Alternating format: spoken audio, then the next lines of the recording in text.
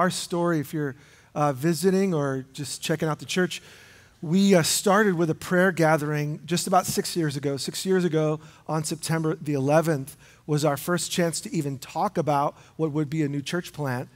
And then about 5.5 years ago on Easter, we began weekly gathering like this and organizing ourselves in homes all around the city with what we call 26 West communities.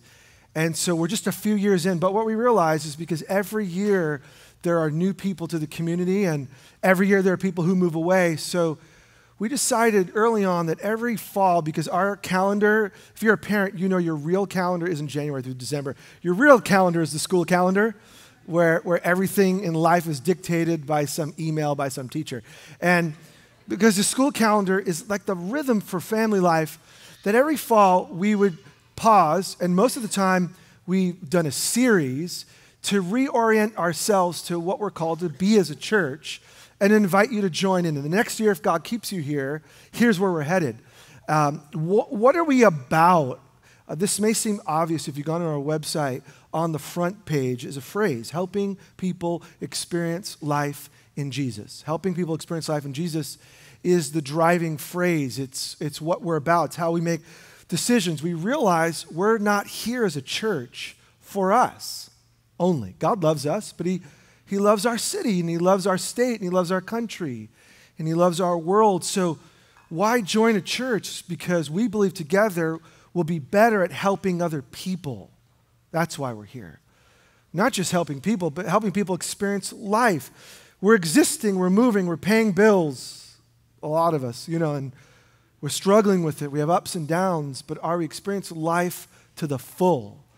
Well, we have discovered, many of us here, that in Jesus, we can reorient our lives to help people, and in helping people, we'll experience life. So this is a phrase that we've gone through. In the fall, we've taken 3 weeks, we've taken 7 weeks to kind of break it down. Today, instead, though, just where we are as a church, we're not going to do a Vision series, we're going to do a Vision Sunday, and that happens to be today. What are we doing well? Where do we have room to grow? And what do we want to focus on as a church in this coming season of our life? Today, we just want to look at the big picture. And rather than a series and then go on, it just so happens that we're in Romans. And we ended, if you were with us in the spring, before our summer break, with Romans 11. And we're picking up today in Romans 12. And as I read it this summer, just been praying about you and my life. And God, what are you doing? I don't know. I want to know what you're doing. The more I read Romans 12, the more I realized, rather than a Vision series, let's just read the text, and we're going to see in God, He's given us a great vision of how to help people experience life in Jesus. So today's going to be big picture. If you've been here since day one, some of it's going to be review, but hopefully we'll leave on the same page, and then we'll pick it up, and we'll look at Romans 12 in detail starting next Sunday. Does that make sense? Okay, nod, because that's what we're doing anyway. Okay.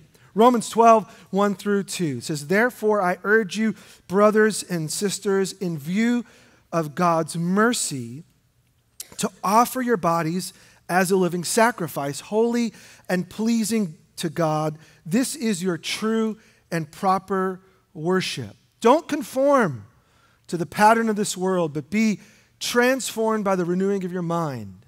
Then you'll be able to test and approve what God's will is, His good, His pleasing, and His perfect will." Now, I'm going to teach on these 2 verses over the next 2 weeks because some have suggested, and I think they might be right, that the entirety of the Christian life could be summarized in what we just read. Everything that God is driving us towards, everything He's longing to do in our soul can be summarized. And that's not everything God has said, but could be summarized in living out these 2 verses. So we're going to go super slow, and then we'll speed up a little bit along the way. But today, I want to look at the beginning of the phrase, "Therefore I urge you." That's what we're going to look at this morning and kind of catch us up on what God's doing as a church. "Therefore I urge you" is a short phrase, if you've read all of Romans, that pivots, it turns it. You could divide Romans into 2 parts. We've divided it into subcategories. You could say it's in 2 parts. Romans chapters 1 through 11, what the good news of Jesus is. What is it? What has God done in Jesus? How does it affect us? Romans 12 then through 16 is how we live out this good news together. And everything, no exaggeration, hinges on what he said about the good news of Jesus, what it is, and then therefore, in light of all that God has done in Jesus, I am now pleading with you. You could translate it. Another translation says, I appeal to you. Another older translation, I exhort you. If there are any exhorters here, you're like, I don't even know exactly what that is, but appealing, pleading, exhorting, begging. Guys, ladies, like this is really important. I want you to get this. And this next season of our life as a church, this fall, looking into Christmas and beyond, I pray it is a hinge, a pivot on how you and I practice our faith. So the question is, how do we live out the good news? How do we practice it? It's one thing to talk about it. I'm a follower of Jesus. Many would say, that's me. I love God. That's me. I've been born anew. I've been born again. That's me. I go to church and I'm a part of this thing. That's me. That's one thing to talk about it. But it's another thing, my friends, to think like God and his good news. And to begin to act like God and his good news, and to be someone who's a model who'd say like, man, if I wanted to know what Jesus and following him is like, all I have to do is just look at this person, this couple, this group of people. When I think about what it might mean to follow Jesus, I just want to get closer to them. Wouldn't it be exciting if that were our story? If we could say with confidence that we're not there yet, but we're growing into that kind of people. Well, how do we turn? Because the letter turns, how do we turn? When I looked at Romans 12, I just thought of this phrase, and it's just been stirring for a while, that there is room for more. You probably saw on the title slide, Romans 12, room for more. When you read Romans 12, and I encourage you, just go home today, and not while I'm talking, that's rude, pay attention. But when you go home, just read it. Just think about your life and just read Romans 12 as if it were a mirror. This is a reflection of who you are called to be. And I think you might say the same thing as I read it. Man, there's just room for more. And then you go on to Romans 13 and 14 and 15 and 16 of how we live out the good news, not just as a family or a people or a church, but as the people of God in a real city, in a country, in our broken world. And how we live that out with conflicts, and how we live that out with the ends of the earth who have yet to hear the good news in its fullness. And you'll get a growing discomfort. If you read it honestly, you'll get a growing discomfort in your soul that says, man, I want to be, I'm not there yet, but there is room for more. Now, room for more of what? Like, that's a nice phrase, but of what? Well, as you read Romans 12, it's going to get clear, but I think three things at least this morning that could begin to frame. This is all big picture, and I'm going back to Romans 12:1 next Sunday, Lord willing. But I think three areas where we could say we have room to grow. Number one, room for more of Jesus working in us. When you read Romans 12, therefore I urge you, I plead, I appeal to you, in light of the mercy of God, offer yourselves, your bodies, as living sacrifices, holy, altogether separate, different. Doesn't mean perfect in that we never do wrong. It means set apart for something that is God's. Holy and pleasing. When we think about our lives, we want to think more like, act more like, live more like Jesus. And in order for that to happen, we're going to need more of God by his Spirit through his Son working in us. And here's the thing. We have to recognize that in you, if you're a follower of Jesus, that is your desire already. Now, I don't know you well, but I can tell you, if you're genuinely following Jesus, you've been given God's very Spirit, the same Spirit that animated Jesus so that he could do his work and fulfill his calling, now lives in you. If you have the Holy Spirit, your deepest inner desire is to live like Jesus and honor God with your life. But you got to recognize that you and I, we have competing desires. Wouldn't we agree? Like, we're torn. All of us are torn. I want to stay healthy, but I want double dessert every day. Everyone has a cheat day, I hope. a day where you just don't care. But when 7 days are your cheat days, I want to stay healthy, but that's a good desire. I have, my inner deepest desire is health, and my other desire is chocolate. I want to save for the future, but the new iPhone came out, or the new whatever. And so I want to save. I know that that's wise. I have that desire, but I have desire to spend. I want to thrive at work. Don't you? If you're in a career and you think, I want to do well, I want to make a difference where I work, but I also want to invest in my family, and those are often in conflict. And so I've got competing desires. So room for more, hear me, room for more is not saying you got to add more to your already busy, chaotic, frantic world. Some are saying, I have room for less. But room for more means we're going to have to evaluate everything. We're going to have to look at what I'm already engaged in, what I'm already involved in, what I'm already pursuing in light of Romans 1 through 11, which is good news that Jesus saves mess-ups like me and says, now you can live the whole new way. And God wants you and I to live the whole new way. The most satisfying life is a life that's lived in harmony and rhythm with Jesus. There is no more satisfaction. But his desires and my desires are often going to conflict. So what we're saying is we want room for more of God's presence, God's activity, God's working in and through my life. So how do I get back on track? You're like, Jose, you got me. I'm in. What do I do? Therefore, I urge you to do what? Offer yourselves. Offer your body.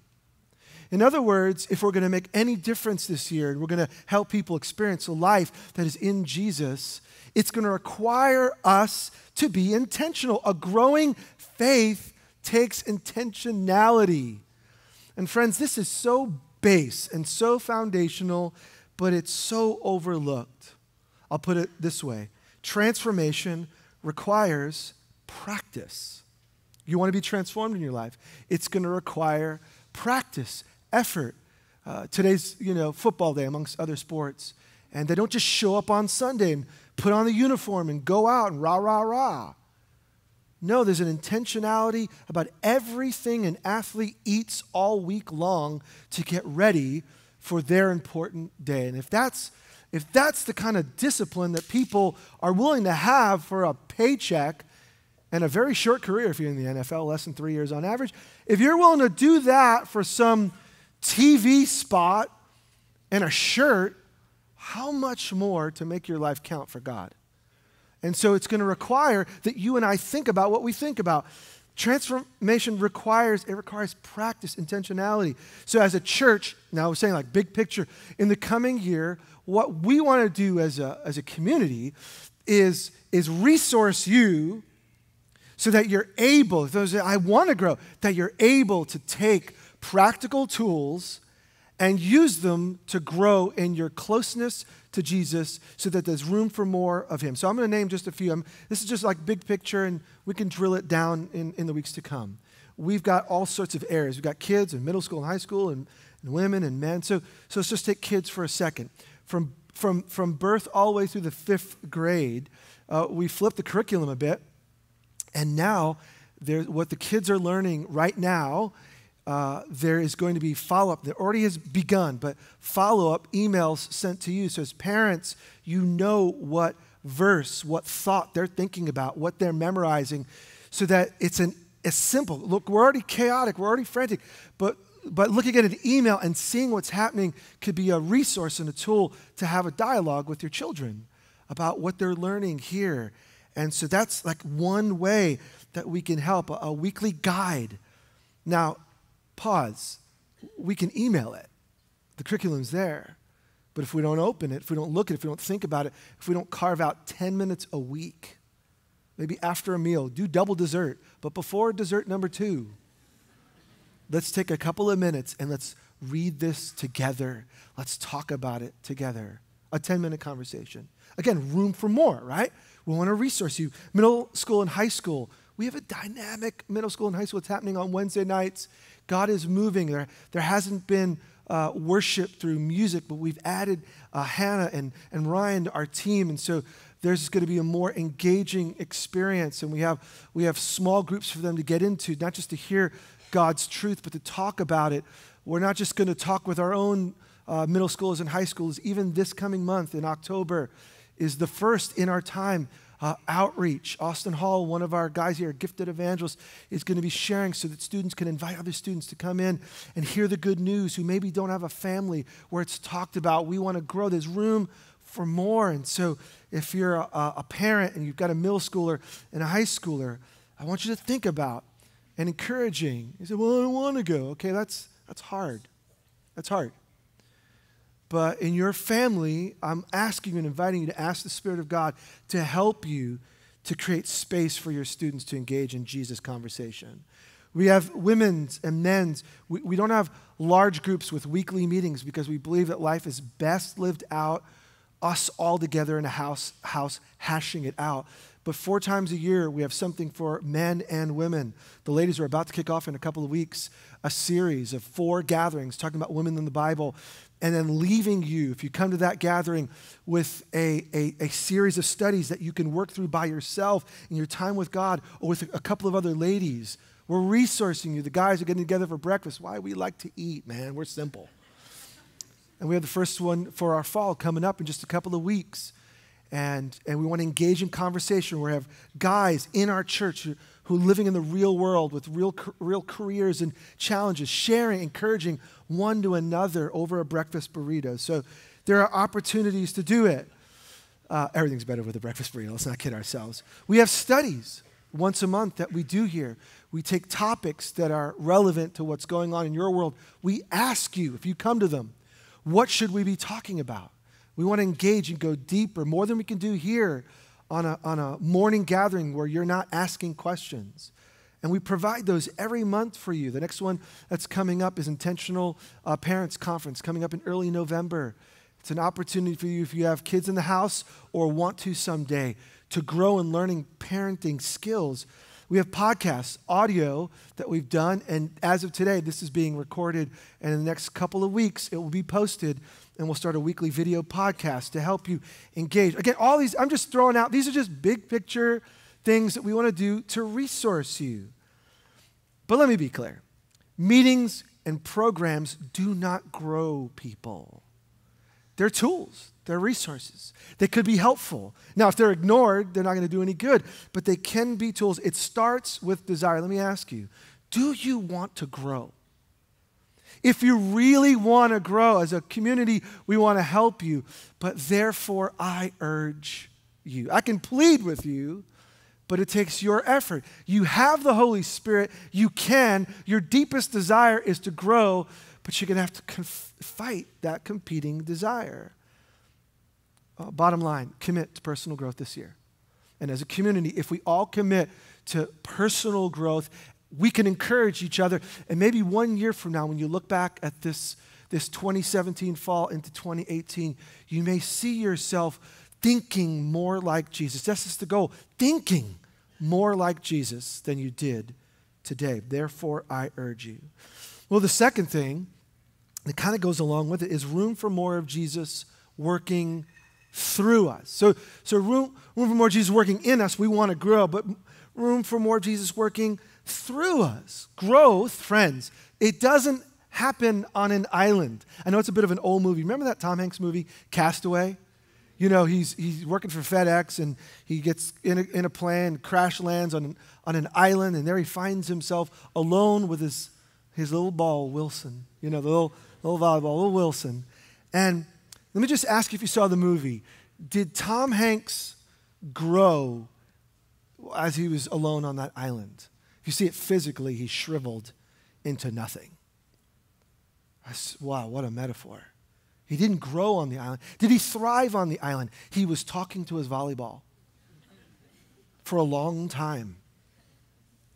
He didn't thrive. And so it's a metaphor for life in God together. We're going to commit ourselves. Therefore, I urge you. By the way, Paul does not write the letter to a person in the church. He writes the letter to the community, assuming Growth in Jesus is going to happen together.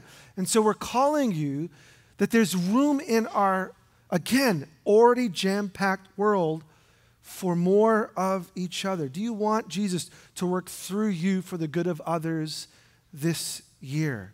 See, Jesus wants to transform us. In Romans 12, we don't need a series. Romans 12 is going to show us, and it's going to get in our face very fast, aka next week, about what it means to become a person who's being transformed so that others grow. If my goal is your growth and your goal is my growth, we all benefit. But as long as my goal is me and it ends there, my friends, we're stuck on the island with our volleyball and we're wondering why we are wasting away and why Jesus seems so distant and why following seems so impossible. Can I just suggest to you that growth, it happens, yes, me and Jesus, but also we and Jesus. Who are you going to call this year when you need prayer? When something happens this week, who are you going to call? Now, there's nothing wrong with calling us as a staff and a pastoral team, an elder team here at the church. There's nothing wrong. We are here for you 100%. But if I don't even know your name, how can I make the dramatic impact that you need right now? Who are you going to call? See, those are your people. Those are your friends. Those are your men and women. Who are you going to meet with when you face life's next challenge? We all need people around us. Who are you going to share a meal with? Who are you going to do highs and lows with? Who are you going to learn from? Who are you going to rejoice with? Who are you going to help? Who are you going to build up? Every one of us, when we think of the size of this room, it's impossible to have sustainable growth together only. There has to be 1, 2, 5, 10 other people. And let me tell you up front, you already know it, that the greatest driving force in American culture is not money, it is time. People are willing to take a pay cut if they can get more of their time back. And so the thing that we're facing, our inner desires to grow together, but we're facing competing desires, and the competing desires is to fill my calendar, fill my time with things that are good and maybe life-giving, but are not best. So I'm asking you and inviting you, room for more of God working through us means allowing margin in your world for others. Here's why. They matter to Jesus. And you may not get anything out of it, and you may not benefit from it. But what if we actually left room in our week for 1 or 2 or 5 other people in this church? How much more would our needs be met and we grow in joy? In the coming year, I'm asking you to have room for more. Now, we want to do this together on the weekend, and we want to do this together throughout the week. So let me just throw a couple of things. We want to grow in prayer together, and we want to grow in community life and life on life together, and we want to grow in these ways. And this is what we're doing as a church, prayer together. Something happens when you get in a room of people and we point our attention to Jesus. And I can't explain it fully, but there's nothing like it. So we want to grow. We've done morning prayer a couple of minutes before the gathering. We realize that's not enough. So those of you who come at 9, just to let you know what's happening, if you come at 9, at 8 o'clock, we're going to open up our offices, which is just to the side here. You'll see a sign right outside, which just says prayer, pre-gathering prayer. And it's just open from 8 to 8:45. And it's kind of drop in. Come in, there's couches set up and chairs, and there'll be people in there, and it's not going to be heavily guided. We want you to get in the rhythm of getting with people, sitting before God, and not rushing it. Listening. Taking time to stop and breathe deep. Maybe open up scripture or a blank sheet of paper and say, God, I'm here and I'm about to worship you, but I don't even know if I'm on focus. God, I'm inviting you to speak to me, and writing down those things, leaving them there on the table so that we as a church that week, our community, our team can be praying over those things that God begins to show you. Would you commit, if not every week? If you come at 11, would you commit to once a month, changing your schedule up and getting here? Why? And then at the end of that little time, whoever's in the room, just praying one for another, praying for our church. You say, well, it just sounds kind of simple, almost boring. Friends, it's the small things that make the dramatic difference. Small practice becomes daily practice. So we want to practice that together. Communities, we've talked about since day one of the church. We gather together, and we have more than 40 some odd that meet all over the place, and we want to grow in relationship to one another. And some of you say, Jose, can you just stop talking about that? I've been there, I've done that, and I threw out my t-shirt. Not very interested, and it may work for some, it doesn't work for me. I just want to answer some of the questions that we have around community life. Some of them meet twice a month. Some of them meet every week. They meet just about every day of the week at different times. Are they perfect? Are they the solution? No. Gathering together in someone's home is not a perfect scenario, but I'm not a perfect person. And so I have to come with an honest attitude that says it's not going to be the catch-all to do everything, but church has to be more than 700 people in a room. Are communities convenient? Definitely not. They're not. This is my sales pitch. But is that our ultimate goal? We have convenience stores. We have stores that are smaller and closer that charge more because people know you're willing to go there and pay twice as much because the other one's a mile down the road and it'll be a longer line. And that's just the culture we live in. We got to fight this desire for convenience and say maybe other people matter. And maybe it's not always about me, but maybe I'm there for someone else's good. Some days, community, when you're together, it's life-giving. Other days, it's a chore. But you never know, and here's the trick, you never know when God's going to use you. And you never know when God's going to use someone else in your world. So you either avoid it or you choose to step in honestly. Are communities going to meet all your needs? Definitely not. We look to Jesus. Jesus is the one who meets our need. Jesus is our great high priest. Jesus is the one who has it all. But we recognize Jesus surrounded himself with 12 people, young, different, eclectic group. One of them turned against him. And he had an intimate, deep bond with Peter, James, and John, with 3. So catch this. God chooses to walk on planet Earth, and Jesus does the will of his Father perfectly, and he's rarely alone. Sometimes he gets alone to pray. But for the most part, Jesus is with his community, doing the will of the Father. If God chooses to live in community, what does that say about life in God? Now, I am not suggesting that everyone's got it together. As a matter of fact, I've been a part of community life. Just about all of my following of Jesus, no group is perfect or even great, but they can be real and they can be life-giving and they can be a place for you to grow in serving someone else rather than just looking for convenience. So there's room for more of Jesus working not only in us, but through us together. Finally, and the last one is I think there's room this year for more of Jesus working beyond us, like way beyond what we can ever do as one local church. We're one local church of many in our city, but we know that Jesus is always making room for people who are far from God. That's Jesus's, like his way of living. Other people want to eat. Jesus finds the person, the woman, at a well and is willing to offer her life. Everyone's busy to get to the next meeting, and Jesus stops and says, "Who touched my robe? I felt power go through me."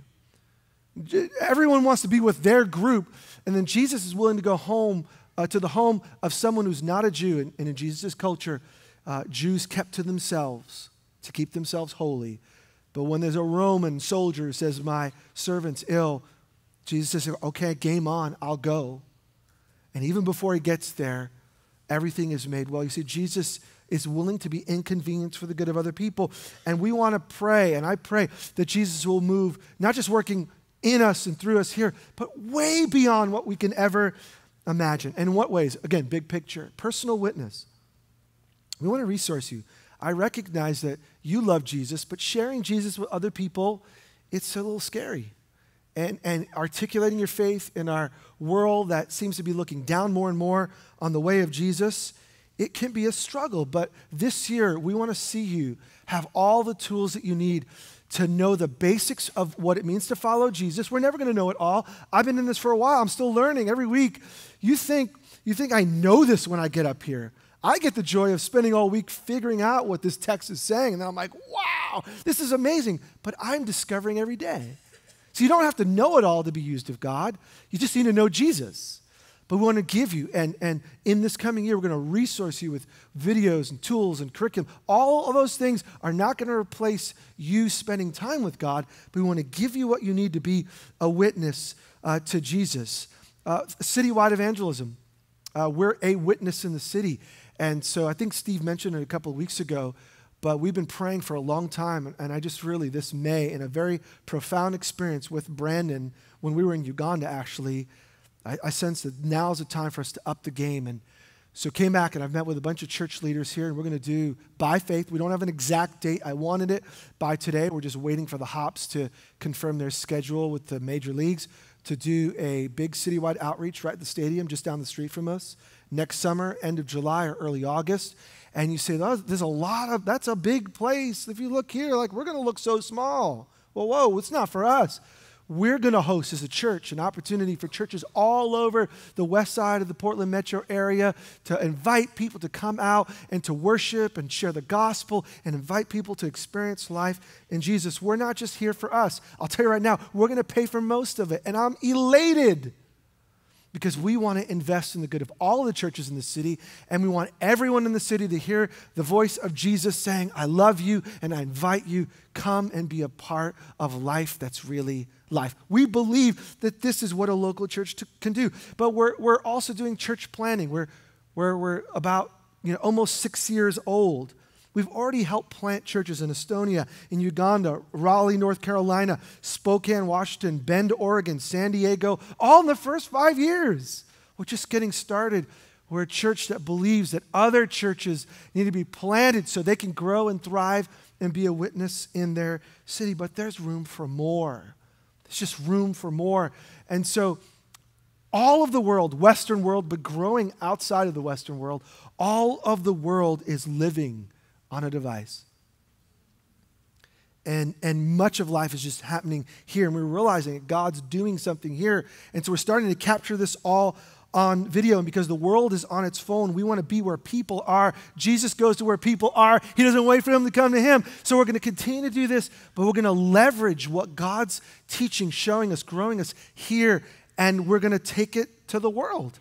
Starting with a video podcast this week, moving out towards social media and free and easy to network into channels. There are parts of the world where broadcasting by television will be seen by millions and millions. I'm saying I see the day very, very soon where we'll be a church of whatever size here that's reaching millions of people where they're at every single day of the week. And it's right around the corner, and it's not far off, and it's not as expensive as you think, but it takes faith and capacity to believe that God wants to do more than Hillsborough and Beaverton and this metro area. I love our part of the city, but there are 7 to 8 billion people in the world, and guess what? One local church can make a 1 billion person difference, if we'll believe it. If we'll believe it. Now, some of you are like, I got the clappers and I got the yeahers. So can I just say this? God's vision is bigger than we can imagine. And that's what we want to remind ourselves of today. God's vision for your life is bigger. God's vision for this church is bigger. God's vision for that baby's bigger. God's vision for the city's bigger. God's vision for the church is bigger. God's vision is big, and our minds get so small. And so we want to say, again, as a church, we can have and are having a global difference, and we can only do that together. I can't do that, but we can. So going back to the beginning, there's room for more. There's room for more. It starts with desire. The life of faith is that we listen to the little things that God is saying, the little things that God is saying right now, and we take steps of obedience. So there may be one thing that was said this morning that grabs a hold of your heart. Remember, growth starts with desire. And all I wanted to do today was to speak to your desire and to ask your desire, is it ready for more? Therefore, the beginning of Romans 12:1, therefore I urge you, do you want more? Do you even want more? Because if you don't be surprised when you don't get anything because you weren't expecting.